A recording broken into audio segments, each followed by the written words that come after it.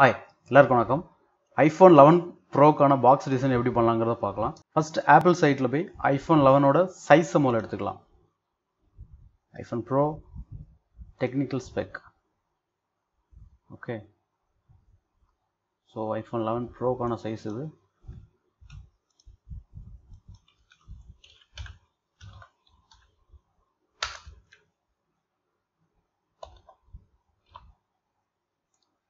இது width 77.8 mm, height 158 mm. Okay. அப்புறம் box colour space grey. Okay, சிம்பிளா கூகுள்ல போய் space grey colour. Sorry. Okay, save. இப்போ இல்லஸ்ட்ரேட்டர்ல ஒரு நியூ விண்டோ ஓபன் பண்ணிக்கலாம்.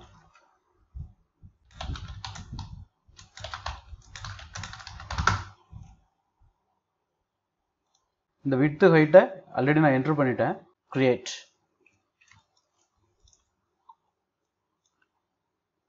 (77.8 158).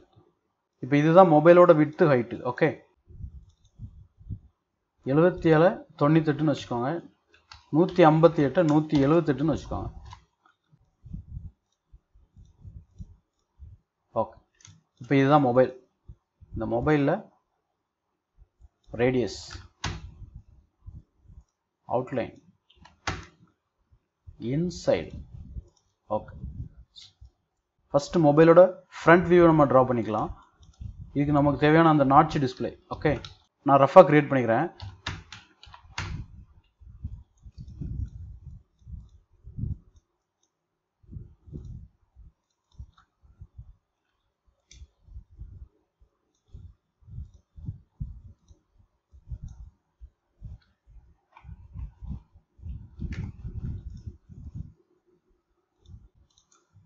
ஓகே, நாட்ச்க்கான ஸ்பேஸ் ரெடி ஆயிடுச்சு. இப்போ ஸ்பீக்கர், மைக், அப்புறம் கேமரா, இந்த மூணு நம்ம இதில் பண்ணலாம்.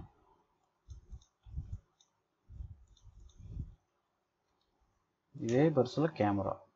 ஓகே,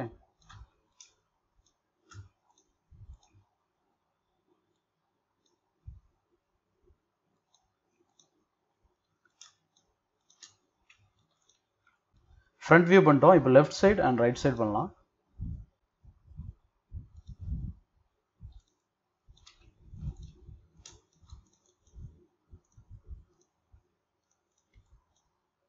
லெஃப்ட் சைடில் ஐஃபோன் அப்படிங்கிற விஷயம் மட்டும்தான் வரப்போகுது. IPhone bro. லெஃப்ட் சைடில் ஐஃபோன் ப்ரோ அப்படின்னு ஆட் பண்ண போகிறோம்.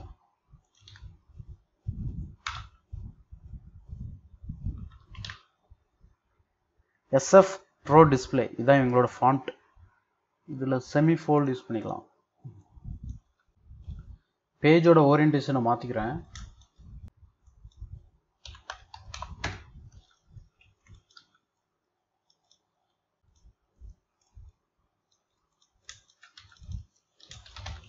ப்ரோ.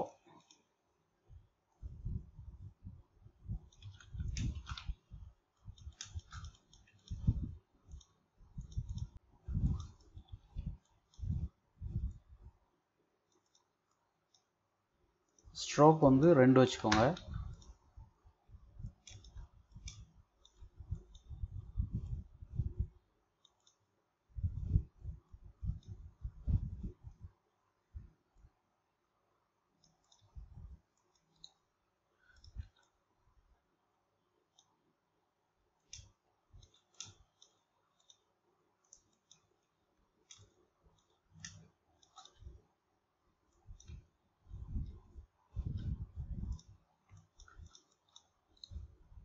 குரூப் பண்ணிட்டு சென்டர் பண்ணிக்கோங்க. கொஞ்சம் கூட பெருசு பண்ணிக்கலாம். ஓகே, இப்போ இந்த ஆர்ட் போர்டு அகைன் காப்பி பண்ணுறேன். இப்போ நம்ம காப்பி பண்ணி வச்ச கலர் கோட் அப்படியே உள்ள பிளேஸ் பண்ணிக்கோங்க.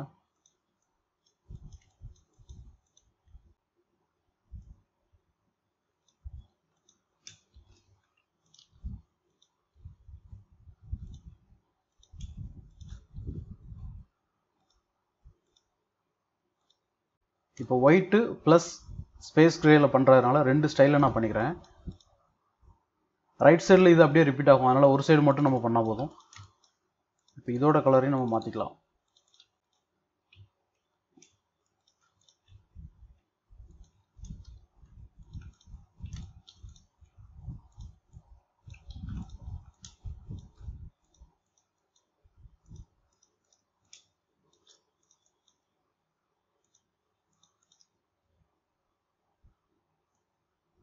இதில் வந்து ஆப்பிள் லோகோ மட்டும் வரும்.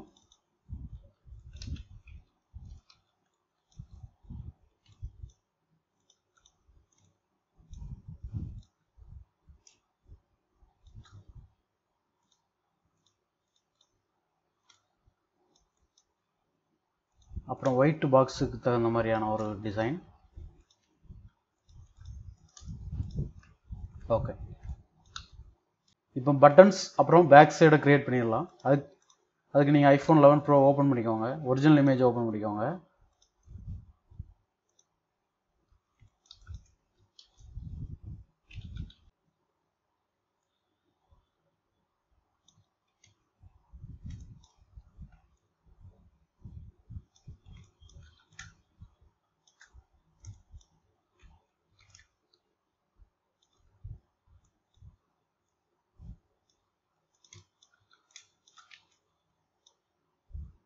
நம்ம பேக் சைடில் உள்ள லேஅவுட் அப்படியே கிரியேட் பண்ணுவோம்.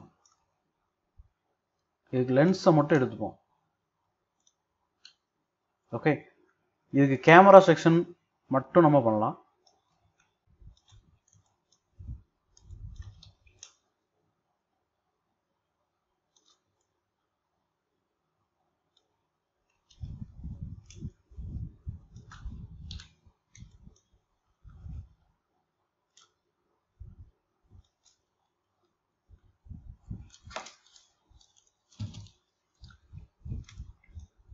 ஓகே, இப்போ இதில் பட்டன் வந்து மாறி இருக்கு, அதை நான் ஒரு ரீசனபிளாக தான் வச்சுருக்கேன்.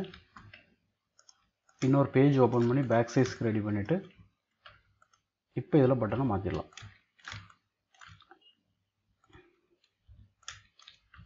ஓகே, இது கரெக்டு. பேக் சைடில் வந்து நாட்ச் தேவையில்லாதனால நம்ம ரிமூவ் பண்ணிடுவோம். இந்த கேமரா செக்ஷன் அப்படியே உள்ள ப்ளேஸ் பண்ணிடலாம். Okay, so one more artboard.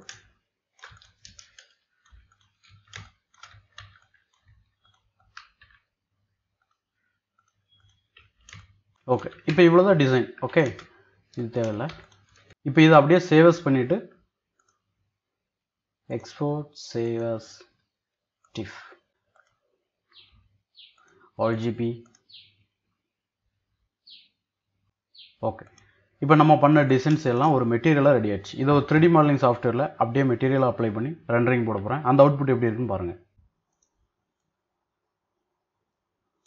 3Dயில் நம்ம ப்ரூஃபை பார்க்கும்போது ரியலிஸ்டிக்காக இருக்கும், கரெக்டாகவும் இருக்கும். அது நம்ம வந்து பாக்ஸ் எப்படி ரியலாக ஒரு பாக்ஸ் எப்படி வருங்கிறத இதில் ஓரளவு ஒரு 80% நம்ம ஒரு கெஸ்ஸிங்க்கு வந்துடலாம். அப்படி இருக்கும்போது கரெக்ஷன் வரதுக்கான வாய்ப்பும் இல்லை.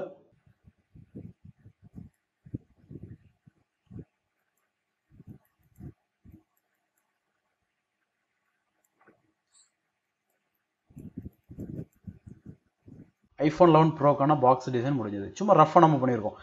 இதில் டைமென்ஷன் வந்து பெரிய அளவில் இந்த ஆர்க் சைட்லாம் அக்யூரேட்டாக இல்லாட்டி கூட அவங்க அக்யூரேட்டாக பண்ணியிருந்தாலுமே அவங்க தனியாக மென்ஷன் பண்ணிடுவாங்க, பாக்ஸில் இருக்கிற இமேஜுக்கும் உள்ளே இருக்கிறதுக்கும் சின்ன வேரியேஷன் இருக்கும் அப்படின்னு.